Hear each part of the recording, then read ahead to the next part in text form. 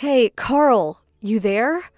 Where the hell are you, for God's sake? I've been trying to reach you since yesterday. Is everything okay?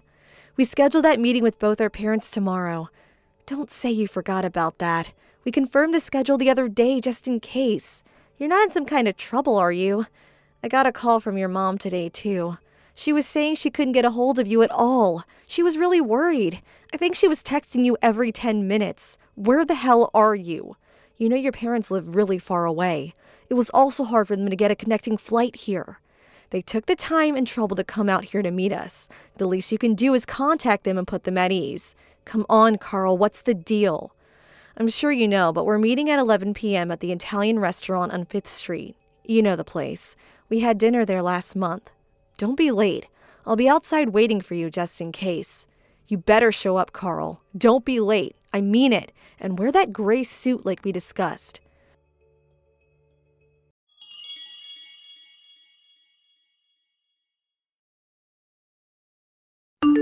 Carl, come on, answer me. Where the hell are you? I thought I told you to be here. It's way past 11. It's almost noon. We couldn't wait any longer, so we already ordered. Where the hell are you? What's up? Did something happen? Are you in trouble or something? Is your phone out of order? I got a hold of your coworker and he tells me you've been coming to work every day. Nothing seemed out of the ordinary. You worked yesterday and went home at the usual time, according to him. You do know I've been sending you text messages. It's all been saved. Check your incoming text record. You must be seeing it, right? If you don't have an issue with your Line app, I would really appreciate it if you would contact me. I'm sure our folks feel the same way, so please, everyone is super worried. Oh, hey, that you, Brenda? I see you've been texting me all morning. I forgot to charge it last night. Sorry about that. Carl, where have you been? We've been worried sick. I've been right here. Been a while, huh? Been a while? Are you out of your mind? You sound like you just woke up or something. Why the devil may care attitude? I sent you countless messages. You haven't forgotten what day it is, have you? Both our parents are here at the Italian restaurant. We scheduled this meeting months ago. Pardon me? The Italian what? Why are you having Italian now? Are you at the place on 5th Street? Oh, yeah, that's right. I remember now. What an idiot. I sent you a Line message yesterday. By the sound of it, you haven't read it. I don't believe this. What's wrong with you, Carl? I'm sorry. What can I say? Where the hell are you right now? What were you doing all this time? I've never known you to be this forgetful. Let's see. How should I put this? I finished work, then I met up with some buddies. And then we ended up at my friend's place, and we started drinking there, which lasted until maybe 7 a.m. or so. Hang on. What? You were drinking with your buddies? You guys were up until 7 a.m. drinking? Do you have some sort of mental defect, Carl?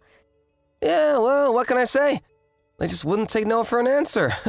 You know, just getting married and all. I figured it would be the last time. You know, night out with the guys. Is that why you couldn't contact us? You were too drunk? Is that the reason for making us all worry? Really?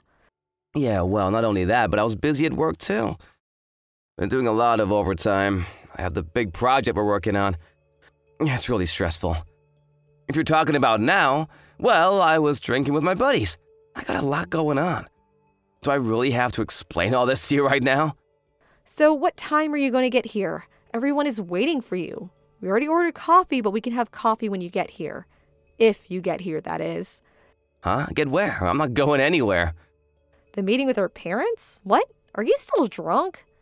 Oh, yeah, about that. Got super throbbing headache at the moment. You know what, Brenda? Can we just cancel that? I really don't think I can make it. Anyway, I would have to get up, shower, shave, and change. Catch a cab there. I'll never make it. Huh? Am I hearing you right? Back up a bit, would you? You're not coming? Is that what you're saying? We drank until morning, and I'm super tired. I haven't slept a wink, and this hangover is killing me. And I'm ready to throw up. So, sorry about this, but apologize to our folks for me, would you? What the hell are you talking about, Carl? Everyone is already here. We're all waiting on you, for God's sake. Your folks flew in from the East Coast. They finally got a connecting flight here. Come on, Brenda. Relax. No need to get all hot under the collar. There's plenty of time later. It doesn't have to be today. Just reschedule. We'll do it next week or something, no problem. Are you serious? What do you think this is? This is really important to me. We're talking about us getting married. Oh yeah, did we reserve a private room at the restaurant? I'll pay for that later on, so. And the whole bill, it's on me. No need to worry about that. What do you say? Everything good to go, huh? I don't care if you pay or not. That's not what I'm saying. Come on, Brenda, you're really giving me a splitting headache right about now. I'd rather not hear it. And like I said, my stomach is acting up and don't want to see last night's dinner. I bet it's just you and your mom anyways, am I right? Just have a nice lunch with her, why don't you? What? Yeah, she really wanted to meet you. See you in person. I only had good things to say about you, so she wanted to check you out herself. She'll be disappointed. I'm doing you a favor, Brenda. I'm marrying someone from a not-so-well-to-do family.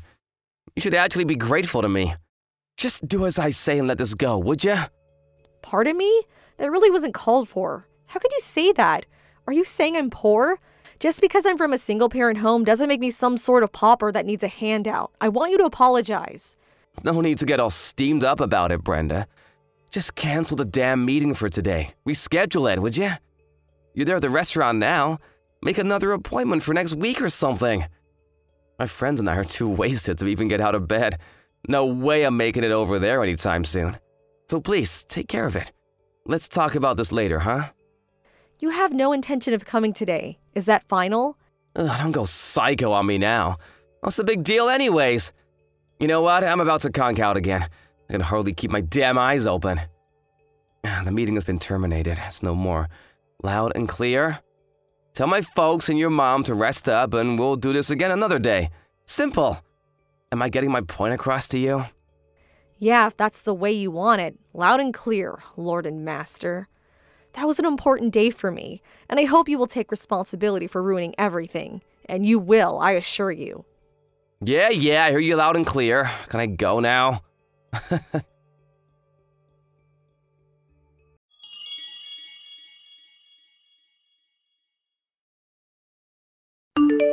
Hey Brenda, how you doing? Sorry about the other day. Let's reschedule the meeting we were supposed to have a few days ago. What do you say, huh? Did you make that reservation at the Italian place, or did you change venues? Reschedule? What are you talking about? That was a few days ago. You didn't show up, remember? Oh, come on, Brenda. The parents' meeting we're supposed to reschedule. You know, the meeting where our parents are supposed to meet before we get married. Haven't had your morning coffee yet, I see. Unlike your mom, who is a single mom, according to you. On the other hand, my dad runs his own business, so he's super busy. Just hope he has the time. What's your mom do? Part-time at the supermarket? Anyway, I hope my dad can work it into his schedule. Oh, really? Yeah, busy dad. He told me all about it. Good to know. I finally understand why my mom insisted that I not reveal who she really is during the meeting. That there was plenty of time to do it later. Right. What the hell are you talking about? Reveal what? That she's a cashier? Come on, Brenda, makes sense, would ya? Just cut to the chase. My mother also runs her own business. Wait a second. So, are you saying your mom has her own company? That she's, what, the president of a company? Yeah, she's the current CEO of Trend International. I'm sure you've heard of it. I mean, you work with them, is what I heard. Hang on a second, Trend International? You can't be serious, not that Trend International. Come to think of it, you guys do have the same last name. Why didn't you tell me this before? Yeah, well, it's a pretty common last name, so maybe you didn't put two and two together. But to be honest, I thought you worked it out. Guess I was wrong about you. In more ways than one, it turns out. Trend International does business with your company. You're one of their major clients, if I'm correct, and I hear you're the account manager, is that right? Yeah, well, I was the project. But you don't seem to be doing a very good job. At least that's what I hear. Screwed up some major deals several months ago. Where'd you hear that? That deal was not under my supervision. That was... You apparently tried to seduce a rep from Trend International on that project last month. It got so hard that she was subsequently replaced with a male rep. That's what I heard. Not a very good look, to say the least. But you didn't learn your lesson, did you? Every time you visited the Trend headquarters, you would try to pick up on the receptionist. Did you know that there were many complaints to the HR department about your antics, Carl? So don't try to deny it. But one young woman got snared in your little sweet-talking trap. You canceled that meeting a few days ago and went on a little 3-day romp with your newfound bedfellow. What was her name? Was it Sarah Conway by any chance? Says here she's 28 years old, currently front desk receptionist at Trend International. And also she's been at her position for over 2 years. Huh? How'd you know that? Who told you about her? That's confidential, you know? You also know that she's married, right? Well, it seems Sarah's not too shy about having all kinds of lovers despite being married. Yes, Carl, she's married. Or did you already know that? She was telling all her coworkers about you and your little sexual escapades. As a matter of fact, she seemed to relish telling everyone about her romantic exploits. Why the hell did she go and do that, for God's sake? That rumor spread throughout the office and finally reached my mom, the CEO of Trend International. That was a few days before that meeting we were supposed to have, and which you failed to show up. She prepared some simple business cards just for the meeting, cards that don't indicate her CEO status, mind you. She wanted to see your reaction when she met you, see if you would lie through your teeth, which I imagine would probably have been the case. And we know how that turned out. You canceled and went on your little love fest and didn't show. There was really no need for her to meet you. She knew right then and there what kind of person you were. A despicable scoundrel is what she perceived you to be. Hold on a second. Before you continue, where did you even hear that I went on a trip with Sarah? She's been uploading all kinds of photos on Instagram. Instagram? The social media app for photos and videos? Yeah, my mom has an account too. So she found your page when you were having fun at some ritzy resort somewhere. Sarah was uploading photos saying it was a trip with her girlfriends, but for some reason, you always seem to appear in the background of every photo. Oh, I told her not to upload those photos, for God's sakes. She was always snapping pictures and uploading them. I told her not to take any of me. My mom even checked when the photos were taken, and lo and behold, the exact same time as the meeting. Who would have thought? What they can do nowadays is simply amazing. That's when we all determined that you were the good-for-nothing scoundrel we all suspected. I made my decision right then and there. No marriage for me, thank you. I don't want anything more to do with you. Come on, Brenda, scoundrel, really? That's going a bit too far, don't you think? And the photos, that could possibly be someone else. Someone that just looks just like me. What's the big deal? You want to break up just for that? Come on, grow up, Brenda. This is just a little fling. It won't affect our marriage. I told you about how Sarah blabbed about everything. Are you saying that's not enough proof? It's not only that. My mom says she's going to show me later today, but apparently she has an infinite amount of evidence of your cheating and bad behavior. You're kidding me, right? Did she hire a private eye or something? You trapped me, that's what you did. Anyways, we were never really officially engaged. It was just all a verbal agreement, and we never had any physical relationship to speak of. So, rest assured, I don't plan on getting a cent from you. Although I did talk to our lawyer and he said I could pursue some sort of legal process, but I decided against it. Really? I appreciate that. But you're forgetting Sarah. She's married and her husband is not all that happy about what you did. I would be surprised if he didn't hire a lawyer and made you pay for ruining his marriage. That's what most people would do given the circumstances. Oh shit, he's hiring a lawyer? Has he already retained one? Do you know him? You better ask him. I don't have anything to do with it. I recommend you pay your dues, Carl. Damn it, are you serious? I can't afford this. What am I gonna do? Oh, what a friggin' mess. Oh yeah, I forgot to mention one important point. Maybe you better sit down first. Her father, David Conway, I was informed that he's your immediate boss. Is that right? The story goes that he was a project manager last year and met his wife while visiting Trend International. No way, that can't be right. He's Sarah's husband? Do you realize that Mr. Conway is related to the president? His nephew or something. He could be CEO someday. He could get me fired on the spot if he wanted. My God, Carl, you sure got a lot on your plate. I really wouldn't want to be in your shoes right about now. Well, that's with the devil-may-care attitude. I'm up shit's creek for sure. Why is everything stacked against me, for God's sakes? Hey, did I mention that I don't care? I told you I don't want anything to do with you anymore. Figure it out for yourself, Carl. I terminated this relationship. Have you already forgotten? Why should I care what some stranger thinks or does? Come on, Brenda. Don't be like that. Help me out here. Please forgive me. I was not thinking straight.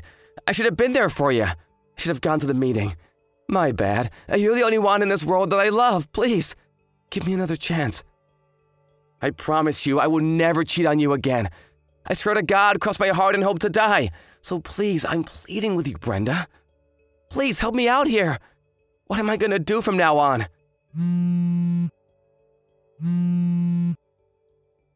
Brenda, please!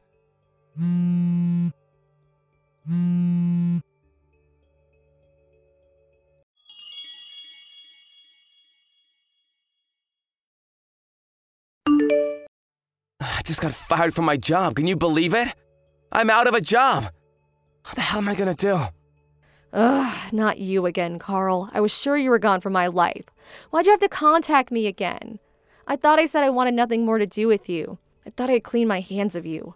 I finally found time to relax and think about my future, and you have to ruin everything. You're really good at ruining things, you know that, Carl? But I had nobody else to turn to. You're the only person left in my life. My folks completely cut me off. They want nothing to do with me. They were furious that I didn't show up to that meeting and then all that followed. I tried apologizing, but they just wouldn't listen. Yeah, well, you had it coming. Take it like a man, Carl. I mean, think about it. You seduced the receptionist at one of your top customers, and then it turns out that this receptionist is your boss's wife. I mean, come on. What did you think would happen? But I had no idea. How was I supposed to know? It's not like I planned it this way. That's your problem. Carl, you never plan anything. But you did know that she was married. That alone makes you culpable. But why did I have to lose my job? I mean, come on. I was pretty good at it. They could have at least had me transferred to some affiliate or something. But outright fired? Why? So, what do you want? Why'd you text me? I'm not doing anything for you, Carl. I told you that. And that's final. I really don't have time for this. Stop mucking around for Pete's sake. I had all this time on my hands and I just got to thinking. Maybe there was a reason why I was fired. Maybe it's a chance of some kind. A chance to redeem myself.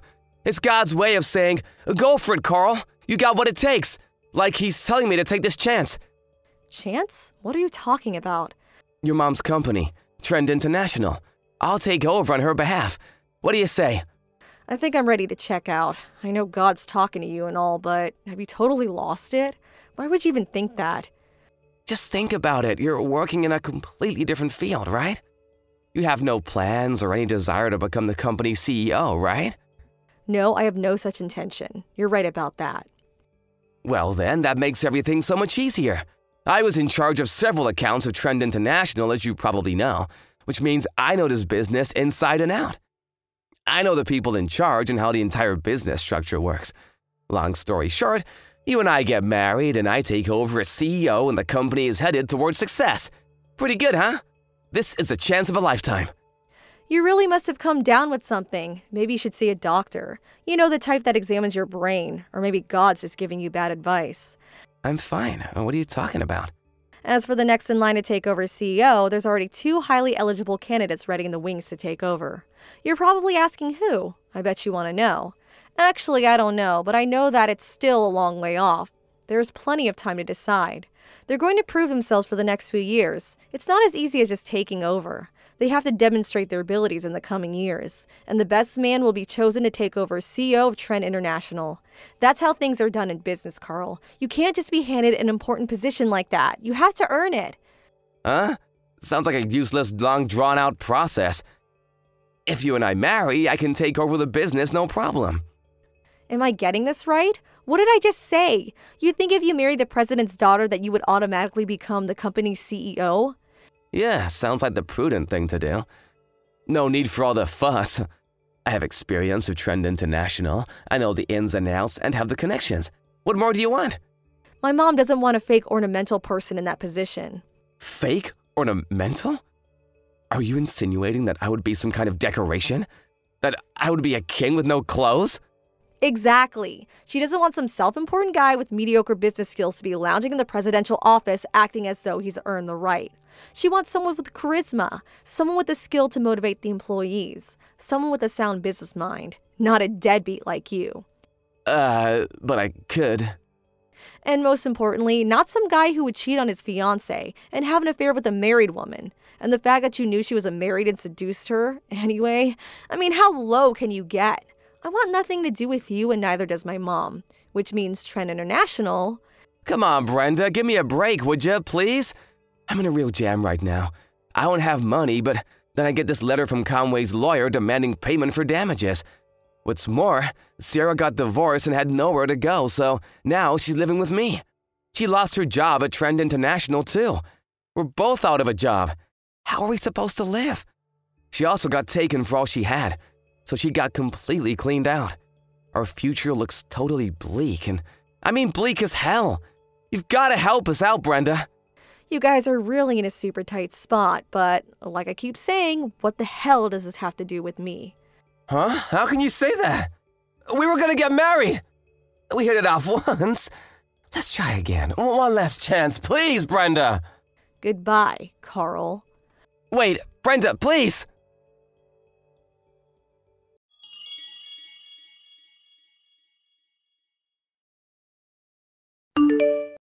I immediately blocked him after that. I really should have done it way sooner. It was like I peeked into a deep black hole of despair, like I was going to get sucked right in. And I also still felt a little frightened. I mean, he was pretty frantic the last time we talked. I always found myself looking over my shoulder whenever I went out, thinking he might pop up from around the corner at any time. I talked to my boss at the office about my predicament, and he suggested I take a position at one of their branch offices in another state. But what really piqued my interest is that they even had a company dormitory available. So, after some thought, I took up his offer. It was pretty hectic, but I packed up all my meager belongings and finally moved in the other day. Fortunately, it seems I was saved in the nick of time. A friend informed me that Carl came to my old apartment and started banging on my door late at night. Apparently had a little too much to drink. I was long gone, so the place was totally empty, but that didn't deter him one bit. He climbed onto the second-floor veranda and broke in, smashing the glass in the process. As you can imagine, the neighbors called the cops thinking it was a burglar, and he was caught red-handed and hauled away to jail. I thought he would just be released to his parents or something, but it turns out he was thrown into some sort of facility. Not exactly a prison, but close. Just hope that place knocked some sense into him.